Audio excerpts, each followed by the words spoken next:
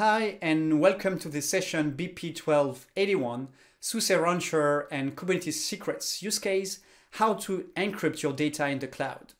I'm thrilled to be your host for today, and during the next 30 minutes or so, we're going to be talking about key topics when adopting a multi-cloud or hybrid cloud strategy around privacy and end-to-end data encryption. So the talk is going to be focused around Kubernetes because it's perceived as the de facto cloud operating system that allows you to keep a cloud agnostic strategy across the board. Because as soon as you're running Kubernetes, then you can run it anywhere and use the same strategy, the same technique to encrypt your data regardless of the location. And so for this, we're going to be starting by taking a look at secrets in Kubernetes, what they are, what are their characteristics, their caveats. Then we're going to take a look at how to encrypt your cloud native data, so the data that you are using in Kubernetes, by using Kubernetes native paradigms, because as soon as you deploy Kubernetes and start using it, you want to keep, as much as possible, you want to keep tools within Kubernetes so you can keep this kind of agnosticity for your tool set across many different environments, many different clouds. Then we're going to be introducing Truso, an open source project that will allow you to use any external KMS provider and make it operate the Kube native way. So in that particular instance, we're going to show you how to integrate it with SUSE Rancher, and then we'll conclude by a demo. So let's get started. My name is Nic Vermandé. I'm a principal developer advocate with Ondat, and I've been working with Kubernetes for approximately the past 6 years in various companies. So Cisco, mostly working on the CNI, Container Network Interface, and nowadays with Ondat more focused on the CSI, Container Storage Interface, and the corresponding data services. So in our first topic, let's take a look at Kubernetes secrets. There are different ways to store application data in Kubernetes. As you know, when you migrate or create a new application, develop a new application within Kubernetes, you're not supposed to hard code application parameters and contextual data. You should use Kubernetes primitives to do so, and there are a couple of them that will help you. So first, config maps. So config maps are key value pairs that you can mount in Kubernetes as volumes for your pods or as environment variables. Then you have obviously data that if you want to store data for a particular application, maybe a stateful application, then you can use Kubernetes volumes that will make use of local or remote storage disks. Then we have what we call the downward API. So the downward API gives you this ability to add specific container and pods field into your manifests. So for example, you may want to dynamically inject the IP address of a pod or any sort of dynamic contextual information that you want to make available for your containers. You can use the downward API. So again, downward API, you can use it as environment variable or you can mount it as volumes. And finally, we have secrets.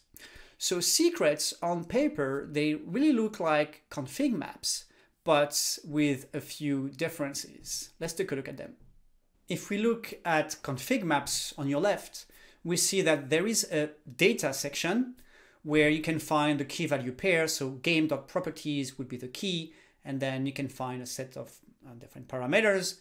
Same thing for the UI.properties key. Everything is in clear text and easily accessible.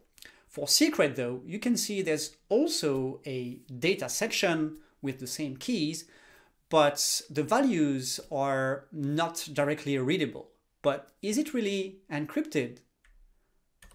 Well, no, it's encoded, which is different from encrypted.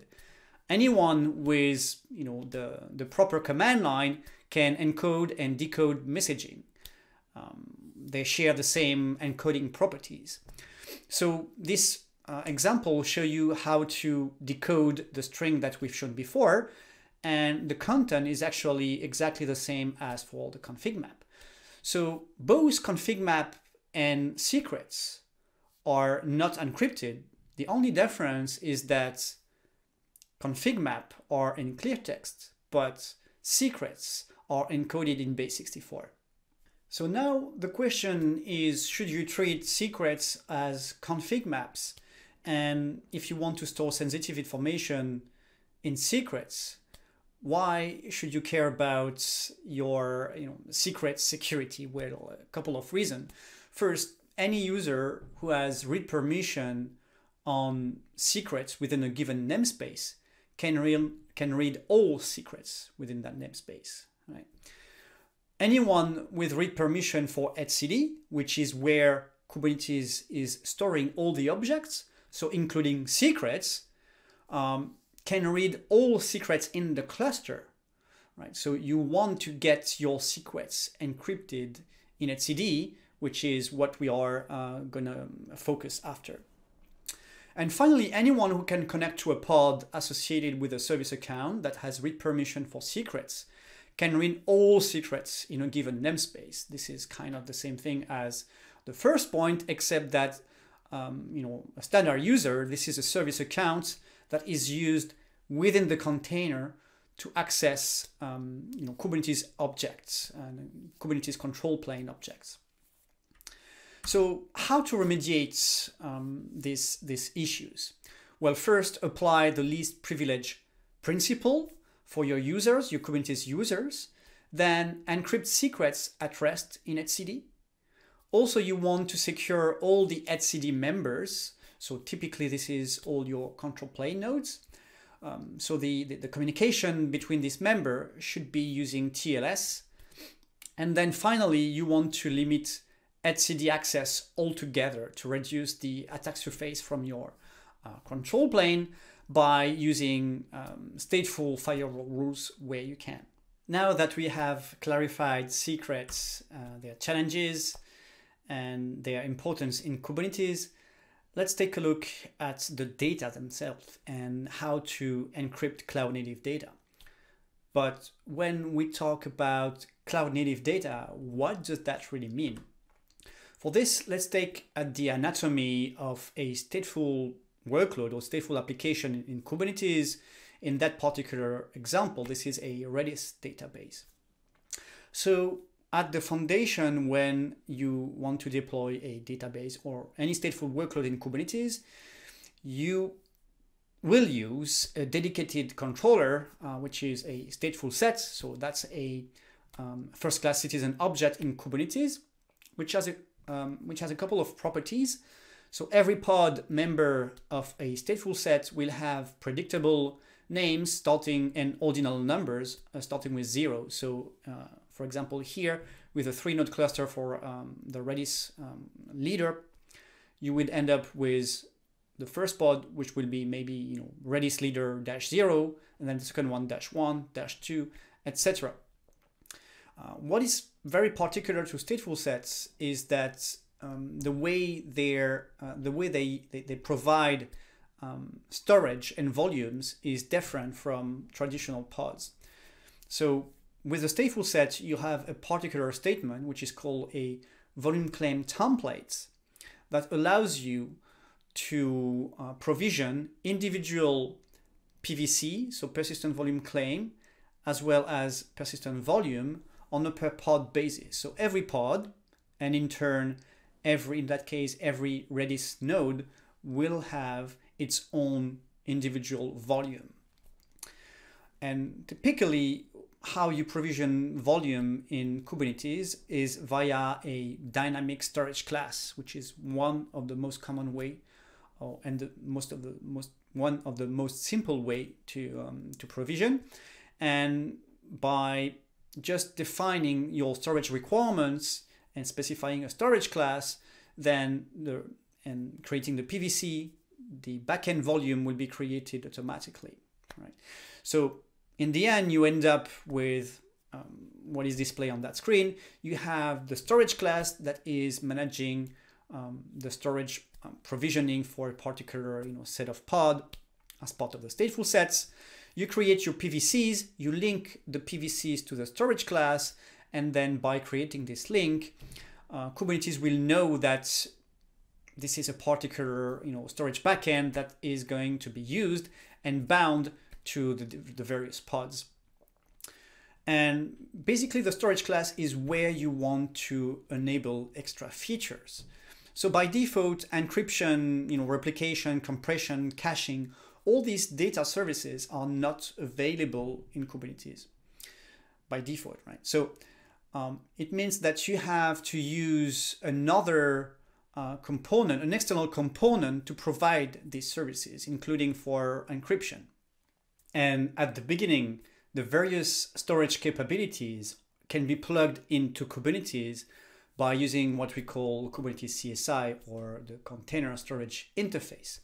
This is a standard that has been defined for storage plugin back in 2018.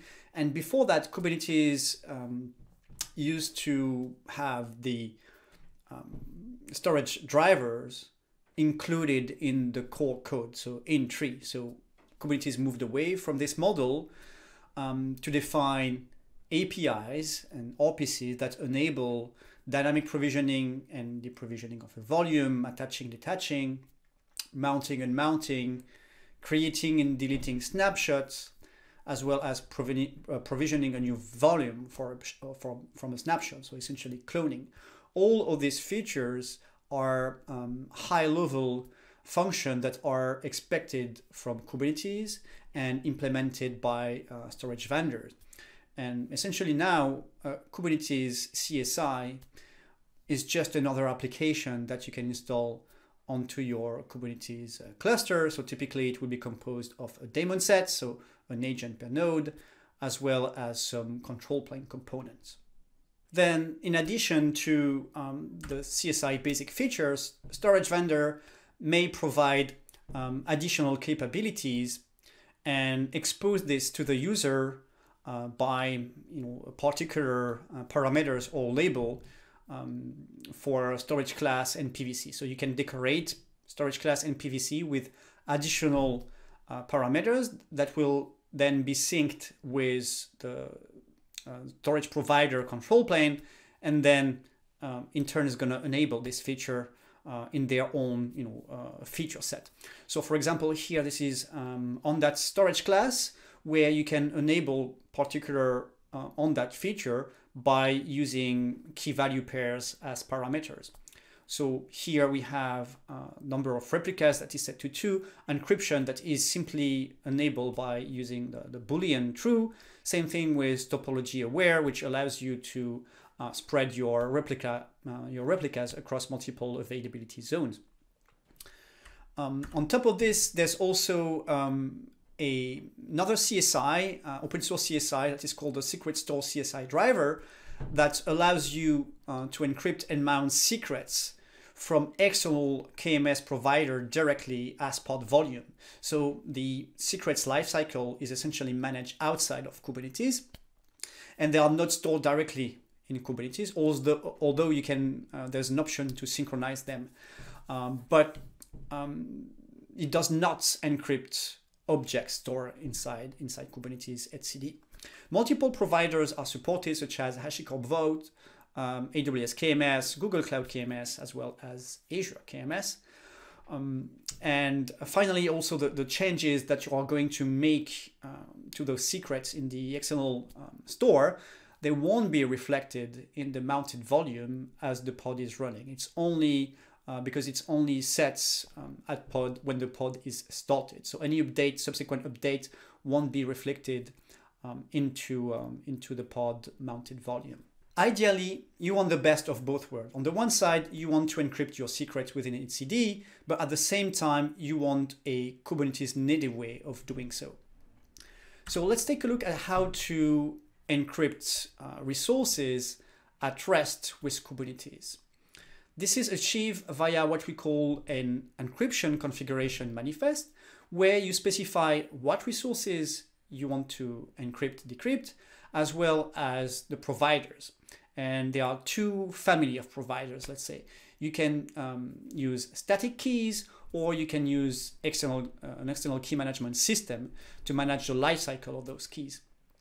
So using the static keys, obviously, as you can see on the screen, they are displayed in clear text within that encryption configuration manifest, which means that anyone with access to that particular file will be able to decrypt all the secrets that are stored, all the resources that are stored into Kubernetes.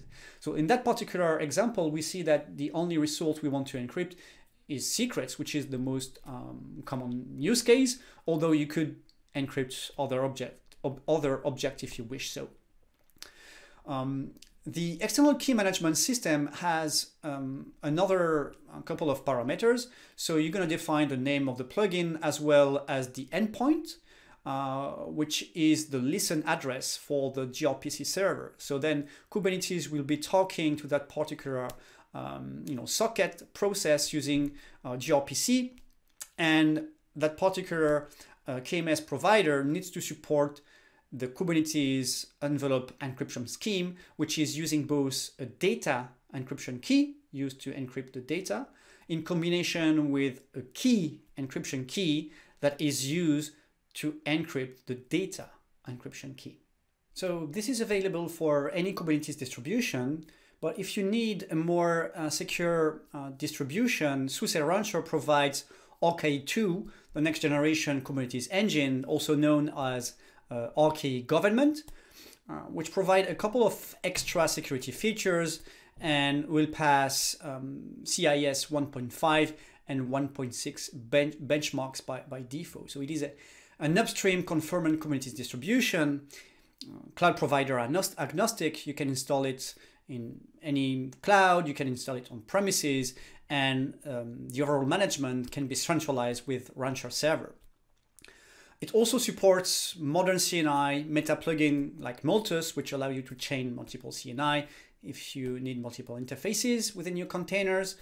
It does provide a support for air-gapped deployment where you don't have any internet connectivity. Containerd as a replacement for Docker, which is a good thing since Docker Shim has been deprecated some time ago. Also have compliance with FIPS 140-2, which is a standard to approve cryptographic modules. And finally, it's a very simple install process if you want to do it manually as opposed from the Rancher server. It is aligned with the K3S model, so single binary for server and agent, and then you just join the agent to the cluster. So quite simple. In terms of encryption, etcd encryption is enabled by default in RK2, where RK2 sets on the API server encryption provider config to a specific file where you can find the encryption configuration. However, it does use static keys, which has the issue we mentioned before. So they are in clear text and you need a way to manage potentially rotation of the keys yourself. So how can we solve that particular problem? Here comes Trousseau. Trousseau acts as a KMS proxy between the Kubernetes API server and the backend KMS provider. So if we look at Vault, Vault initially without Trousseau will have its own way of managing secrets for Kubernetes using a sidecar model within the application. So the secrets are not managed within Kubernetes at all. And then Trousseau will allow you to make Vault or to turn Vault into a compliant Kubernetes KMS provider, because now it will use through Trousseau the envelope encryption scheme and will be directly connected to the Kube API server. So it allows you to use external KMS provider, but without the drawbacks of managing them outside of Kubernetes. So the process to encrypt and decrypt secrets with Trousseau is described on the right in the picture there. So first the user is going to create a secret, and send it to the Kube API server. Then the Kube API server will talk to Trousseau via gRPC, Trousseau acting as the gRPC server we've mentioned before. Then Trousseau will take that particular request, encrypt or decrypt, and send it to one of the KMS provider that will have that you will have configured. So today it only supports Vault, but we have other plans to also integrate with other KMS provider like cloud providers, for example. And Vault then will make use of a transit key. So that key is not stored in Kubernetes at all. It is just managed outside of Kubernetes in Vault. And Vault also won't store the encrypted result. So the encrypted secret will be transient in Vault, right? So Trousseau will send the request to Vault. Vault encrypt or decrypt the secret using its transit key, send it back to Trousseau, and then Trousseau will send again the result back to the Kube API server. And in the case of encryption, then the Kube API server will store the encrypted secret within the etcd store. So how do you configure it with RK2? It's quite simple. The initialization file, the encryption-config.json, should be left empty, and then you change the config.yaml file to point to the new encryption config file that defines how to use Trousseau as the Unix domain socket. And that's enough theory for today. Let's jump into a quick demo. So in this environment, I already have deployed a Kubernetes cluster and created the configuration with Trousseau. And in terms of the storage class, I've got Ondat encrypted storage class that I want to show you. Ondat encrypted. And you can see that here encryption has been enabled. So any PVC consuming that storage class will have its data encrypted, and a secret will be created on a per volume basis within the namespace where the PVC is deployed, and that secret will represent the key that is used to encrypt and decrypt that volume. So I also have deployed a stateful set, a MongoDB stateful set, so a database, a 3-node cluster, and you can see that for every node, so node 0, 1, and 2, I have 2 volumes per MongoDB nodes, one for data and one for logs. And also, as expected, you see that I have 1 secrets per volume. So I've got total 6 volume and total 6 secrets. Now, what I want to see is the secrets unencrypted. So again, if I do, let's use the first secrets here and check that it's not encrypted using kubectl because I'm an admin. Secrets here, there. I should see it unencrypted, right? So I've got the data there. Everything is fine. It's just base 64 encoded, as you can see. Now I want to check that within etcd it is still encrypted by Vault. So for that, I'm going to use the etctl command, and I'm going to use the location of that particular object within etcd and checked the content using an xdump to check what is visible there. And if I go at the very top here, I can see that this is gibberish. Here, this is the text. So it is effectively encrypted. And the proof is at the very beginning here is going to tell you that this is encrypted with a KMS and Vault provider, which is available through Trousseau. So as a result now, all my secrets are effectively encrypted within Kubernetes, and Vault is using its transit key to realize the encrypt and decrypt operation thanks to Trousseau, which is acting as a man in the middle. This demo concludes our talk for today. But just before leaving, I just wanted to highlight a couple of key takeaways that we've been talking about. So first off, secrets are not encrypted at rest by default in Kubernetes. You need to find a way to do it by your own means. And the only way to decouple data encryption from cloud providers is to use a Kubernetes CSI that supports volume encryption. You cannot rely on cloud providers to do end-to-end encryption. And as soon as you're using more than one, then you will have to learn new KMS and potentially new APIs, etc. So using a Kubernetes CSI that supports volume encryption allows you to become cloud agnostic and to keep the same encryption mechanism end-to-end. In terms of Kubernetes distribution, we've seen that RKE2, which is RKE government, encrypts etcd by default. However, it's making use of static keys, which is not ideal. To alleviate this problem, you can use SUSE, which is an OSS project that delivers a KMS proxy that makes any backend KMS provider Kubernetes native, right? And that supports this envelope encryption scheme that is expected by Kubernetes. I hope you enjoyed the rest of the conference. Take care of yourself and see you soon.